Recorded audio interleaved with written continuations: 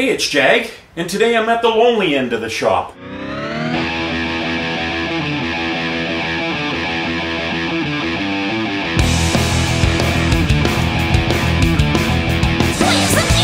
Yeah.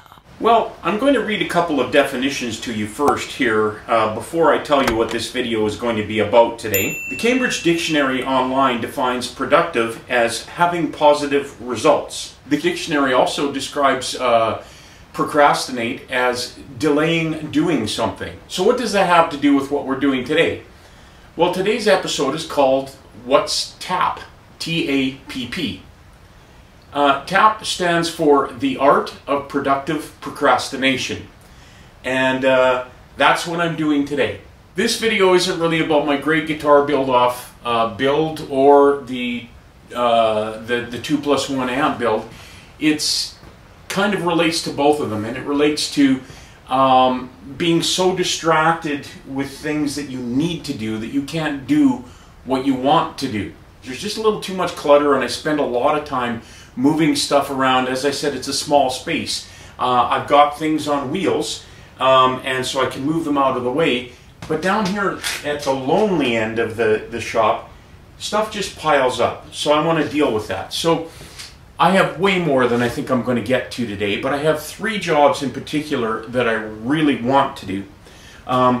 The first one is my shop lights. I've had shop lights for about 4 or 5 years and just haven't gotten around to putting them up. Right now I'm using my my RGB flat panel LEDs, and they're getting a little bit dusty out here. They got knocked over all the time, so I'm always constantly straightening out the frames that they pivot on. So I want to get those back into the studio where they belong.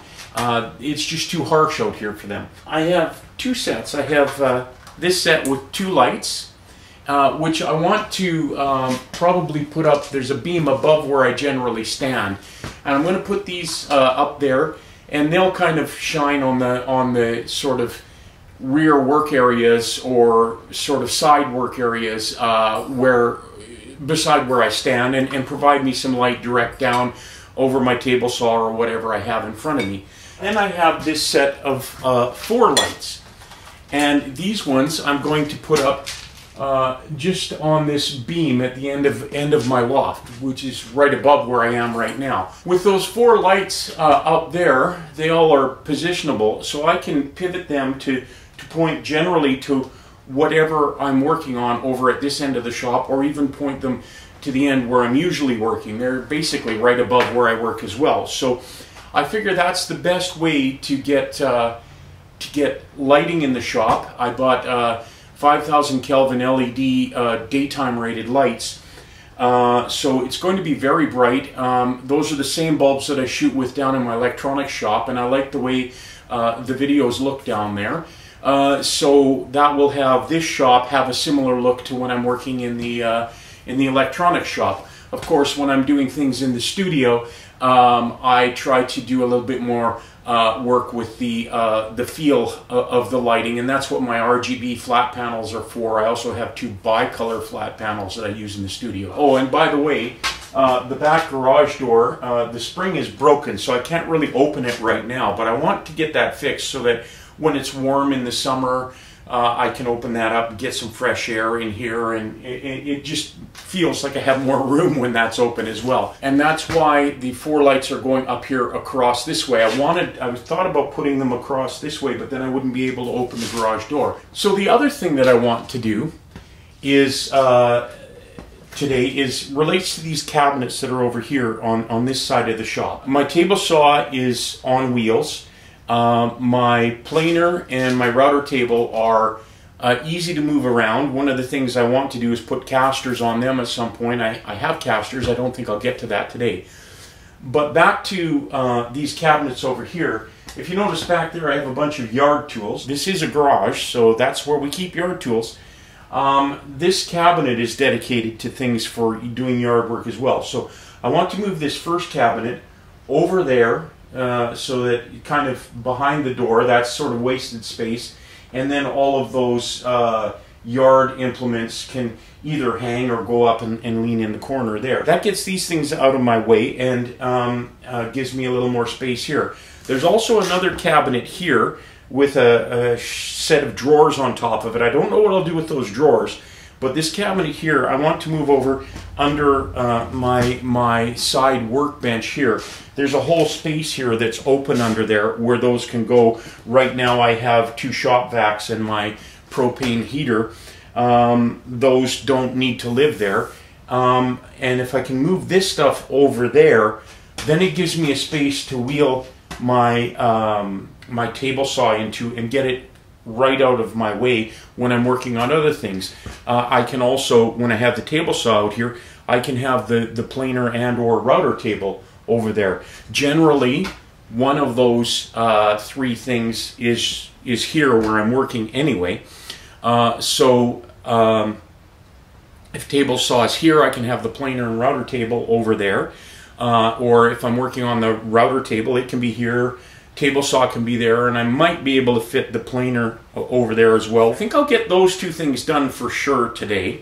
The other thing I would like to get done today is this bench at the back here. Right now it's got my sander and my lathe and my grandfather's tool chest. I think I did a little piece on that about a year ago. Anyway, all of those things I think can probably go on this side bench here. This will kind of be my power tool bench where my sander will be, my lathe will be. I can put my drill press up there, that kind of thing, and just keep maybe 5 feet at the end as a auxiliary work area. Once I get those things off of that bench would be perfect as an assembly table with some modifications. One thing I want to do is put some casters on the bottom. I have some casters for that as well. And I want to cut the legs down so that when the casters are on, the surface of that table is no higher than the surface of my table saw. That way I can use it as an outfeed table. The other thing that I want to do is the blue counter that you've seen in my videos behind me. That was going to be for a new desk I want to make in the studio, for the studio, but it's too short this way, so I can't really use it for that. And it occurred to me the other day, that would be a really good top for this workbench. Right now that workbench has 4 2x6s across the top. There are gaps in between them in the middle, and it's not very straight. It's not great for the kind of assembly table I need. So I think I can cut that down and put that on top. So hopefully I'll get that done today too. But I'm going to start with getting these lights set up.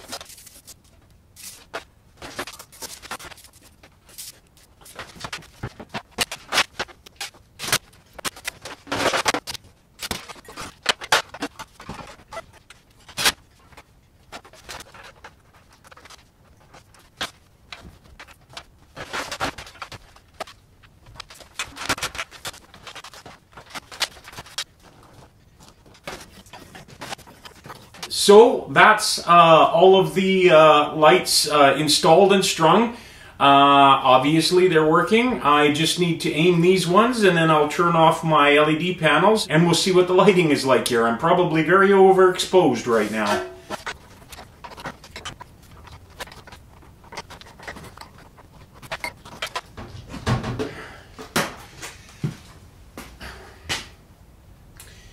Yeah, this is gonna work great.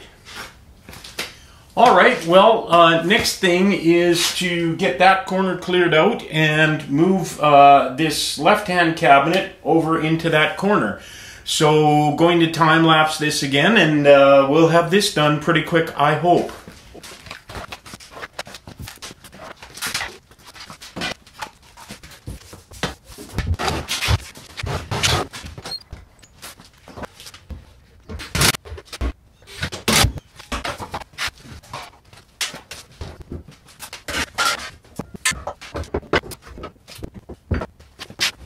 That went really well and really quick. I think that was maybe a total of 10 minutes. I was a little freaked out, was not too sure this was going to fit here, but it fits perfectly. The door can't swing more than 90 degrees out of the way, but it can open as far as I need it to open to get in and out.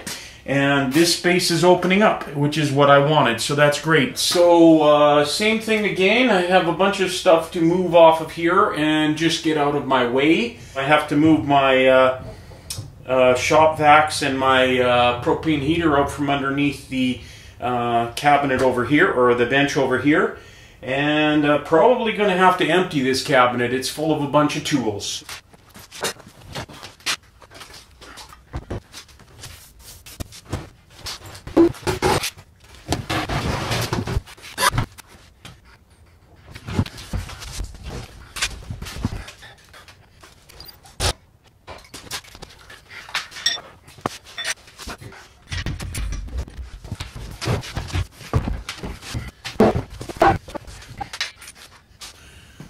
Alright, well that's the cabinet moved over there. This area cleared away. Just need to sweep under there. I'm going to move the table saw into there, and then I'll see if I have enough time to tackle this. I'm starting to get tired. Well, I feel like I've had enough for today.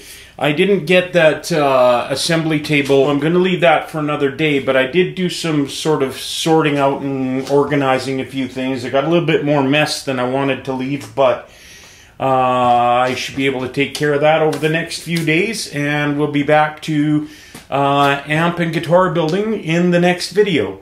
Well, I thought I was done doing my productive procrastination day. I finished shooting everything up until now about a week ago, and then a few days ago I had a day just suddenly free up on me, so I got to spend another 8 or so hours out here doing a few more things. I was kind of a little bit disappointed when I thought I was done, because there was a bunch of things I didn't get done out here that I wanted to get done. So when I had that day free up, it was like, yay, hooky day. I did a few other things out here and I didn't film them, but I'm going to show you what I did, or at least kind of detail it. So first of all, down at the other end of the shop, I have now pushed my table saw there. I took the bench away from there. I moved it over here, which is where it's going to live when I'm not using it. So this makes it really easy to get my table saw in and out.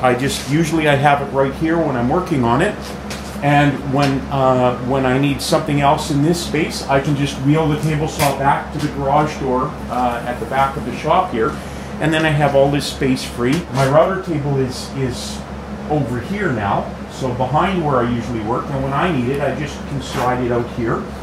The thing I did that I'm really excited about is I reset all these cabinets.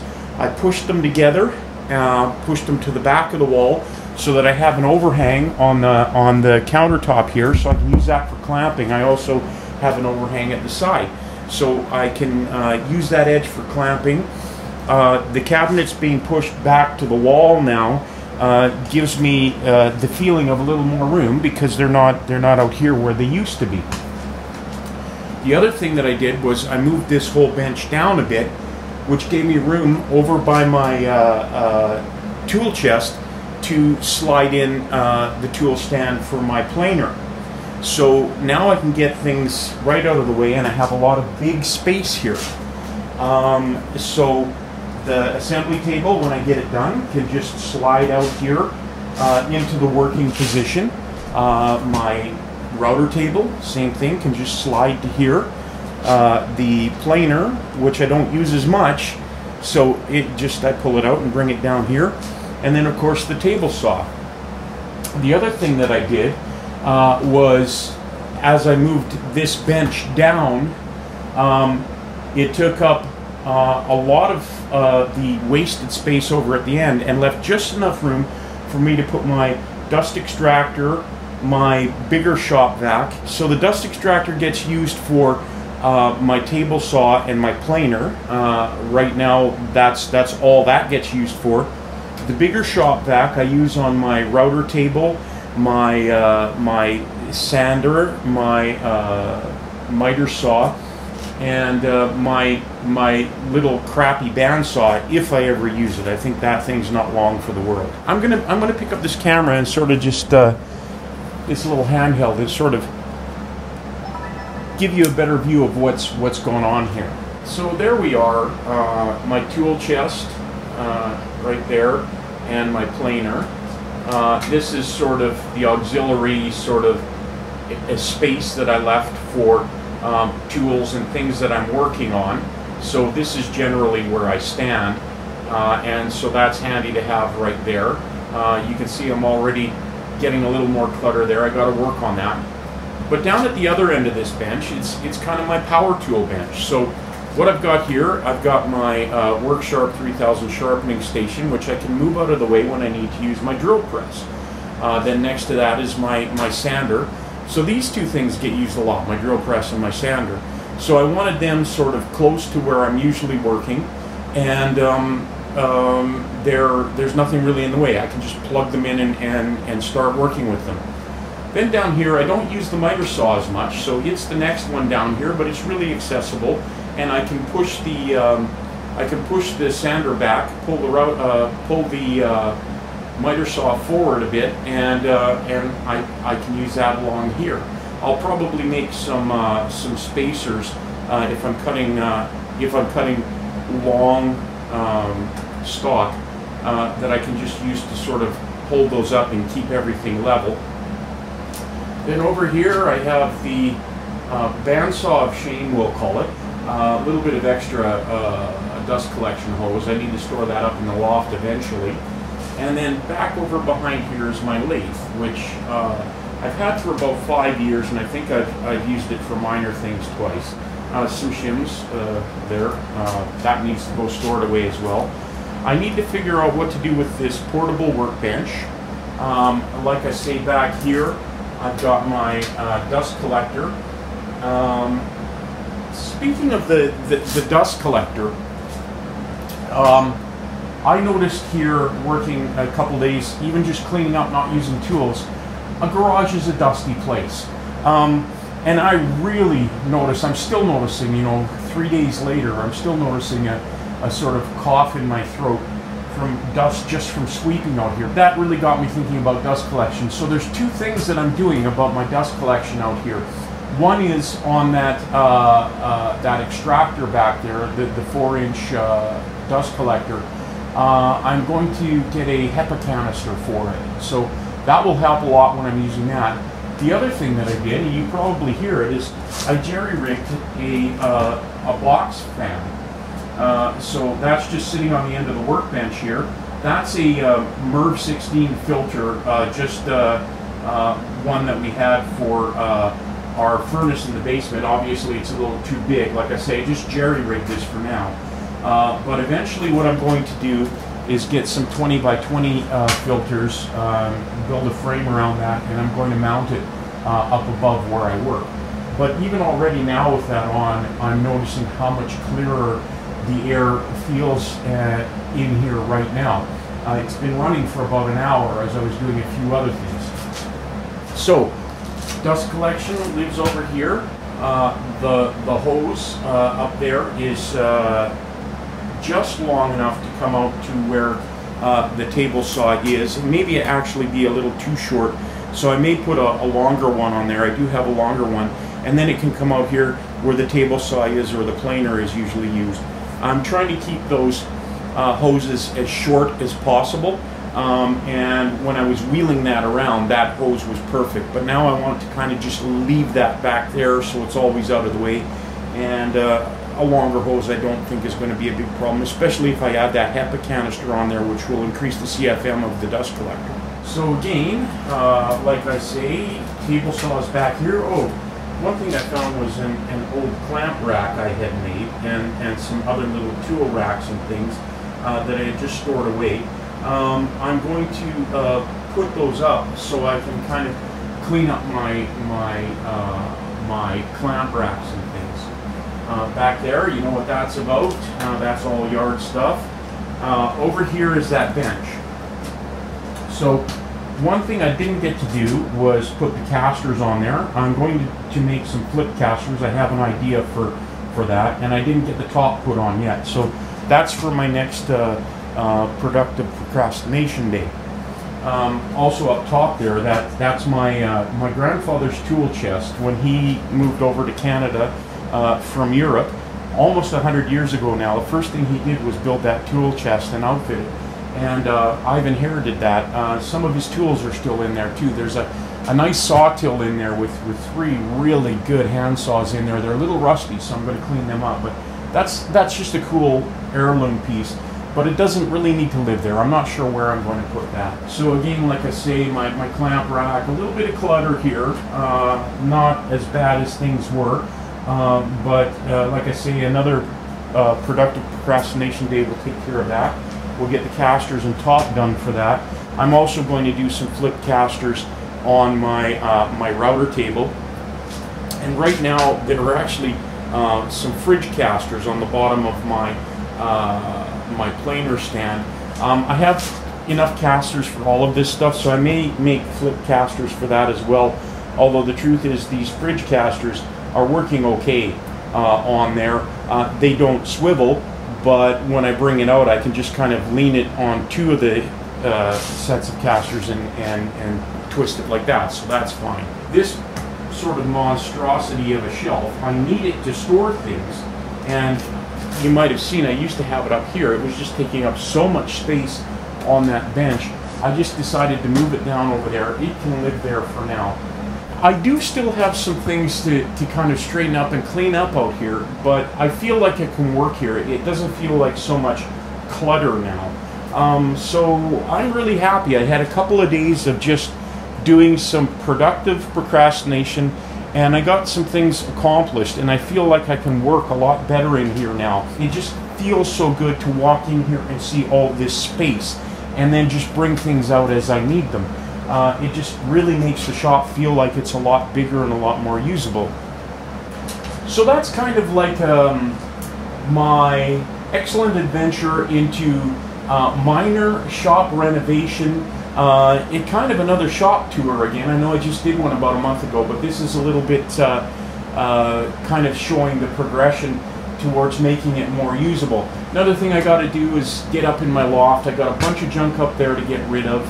A few things kind of around here that I don't need, so probably a trip to the eco station is going to happen at some point as well. So, like always, thanks for watching. Like and subscribe. I hope you enjoyed this, purely an entertainment video. If you're interested in my band One Soul Thrust, our links to Patreon are in the description below as always. And until next time, we'll see you.